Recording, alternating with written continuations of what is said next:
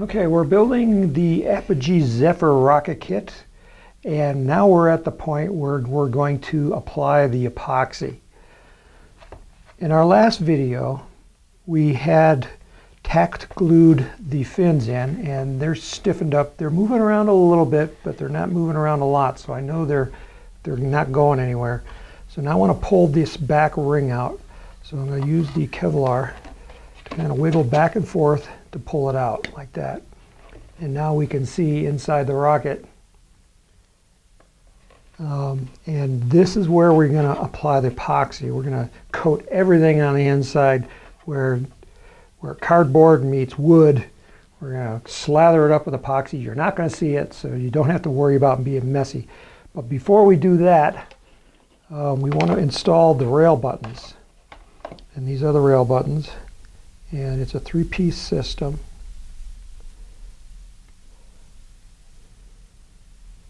I didn't bring a screwdriver, so I'll have to tighten them up later.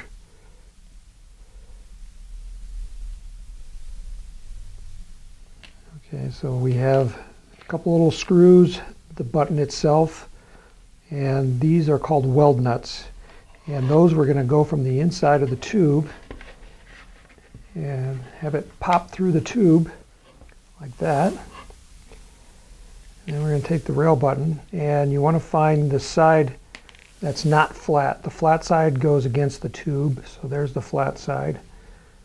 And it's got a countersunk area or recessed area in there. And we'll try to tighten that down as much as possible as we can without a screwdriver. And there's two of these. There's that one there, and this one on the back end.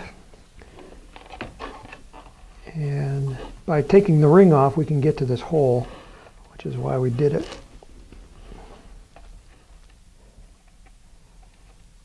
You just need a Phillips head screwdriver. I got any tools here that I could use? Got a razor blade. Don't try this at home. Using a razor blade, you got to be very careful. Okay, so that one's tight. And you want to get it from the inside. Push it tight.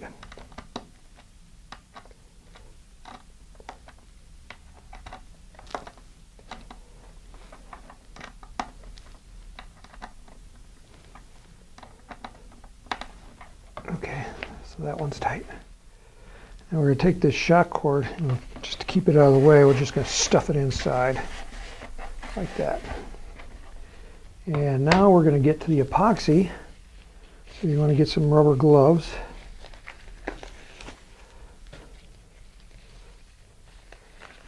And you're going to need a dowel and a stir stick and some good epoxy. And I like to use the rocket epoxy.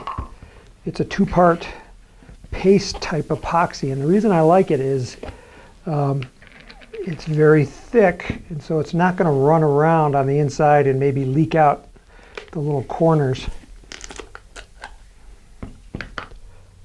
Okay. And I'll take an equal part of both A and B. And you're going to need a lot of this.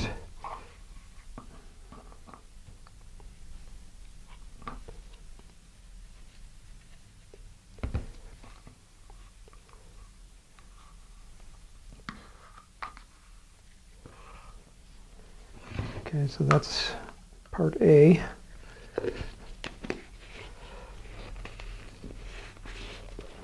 I'll clean this off because I don't want to get this part A into the part B, because I'm going to use the same stick.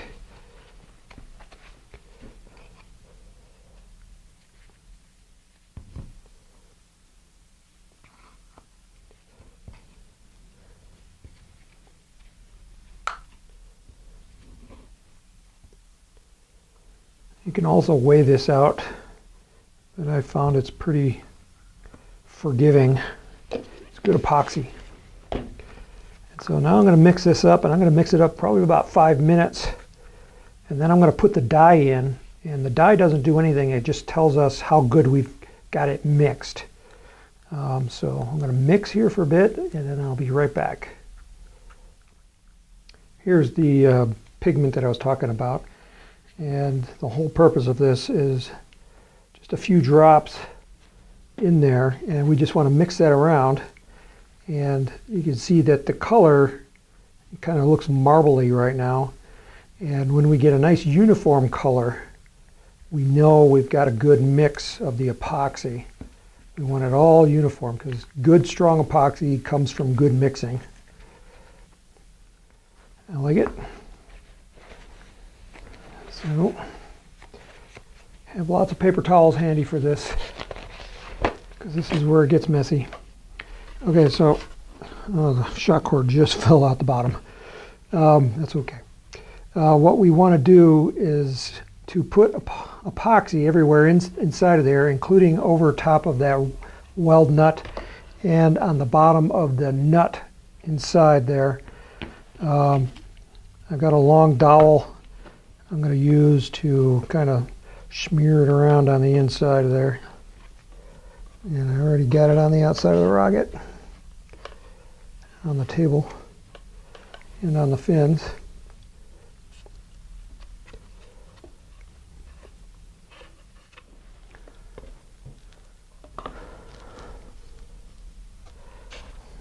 Okay, so I think I got most everywhere inside of there. Oop, forgot the weld nut. Slathered around there too. And I want to get it onto the back edge of the fins where they protrude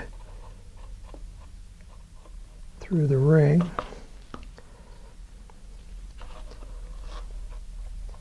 And onto that rail. You can see I'm getting it on the engine mount tube also, but that's okay. When I slide the ring in, it's going to push everything inside. I want a nice fillet of glue on there. Clean up my table here. Okay, where's my ring? Here it is. Okay, so this is the outside. So this is on the inside. And I'm going to put epoxy right there too.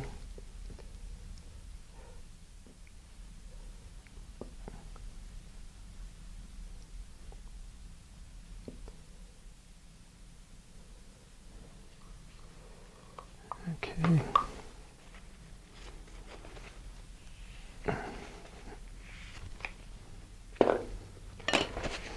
Okay. Now, this is the important part here.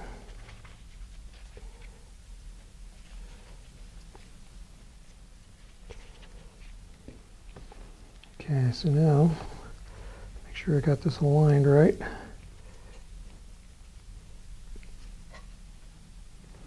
Like that. I'm going to push it on.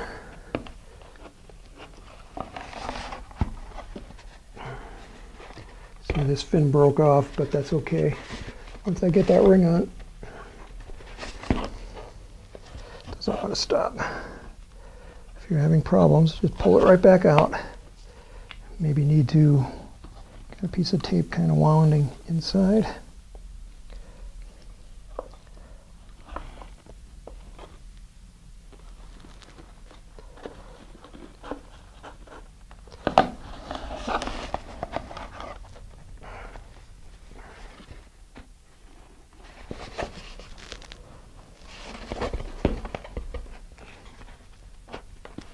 There we go.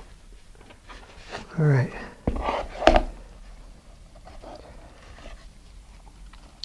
Good, okay, so you can see some glue oozed out right there.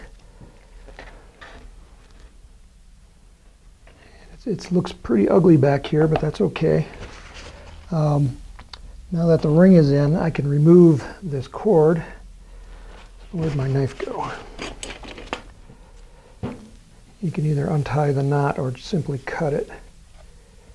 If you cut it, this is the way I do it. You bend it back over itself and you kind of use a little sawing motion.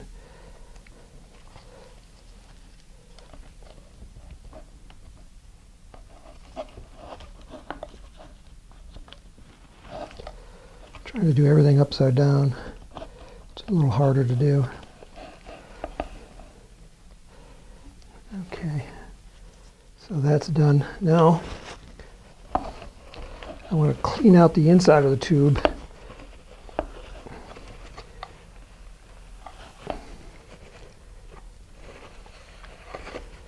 And now I can put epoxy fillets on the outside of this. And I want to do on the tube and on the motor tube here.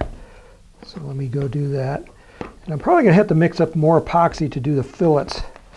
So this is going to be a two-step process for me because I didn't mix up enough. I'm kind of running low here, but I'll have enough for this. And those holes that you used to put the strings through, you can fill those up with epoxy as well, like I'm doing.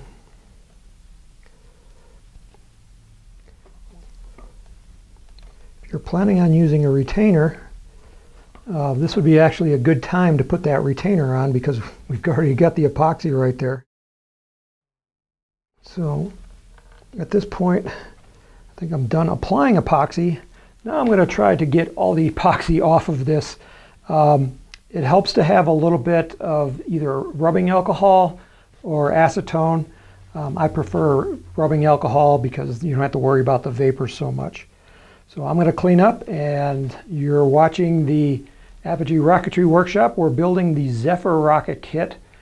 My name is Tim Van Milligan. Our website is www.apogeerockets.com. Down below are the subscribe button and the comments. You can leave a comment if you're here at YouTube. If you're not at YouTube and watching this on the Apogee website, you can ask questions by hitting the Contact Us button. And over here to the side, I think we have some videos that I think you're going to enjoy.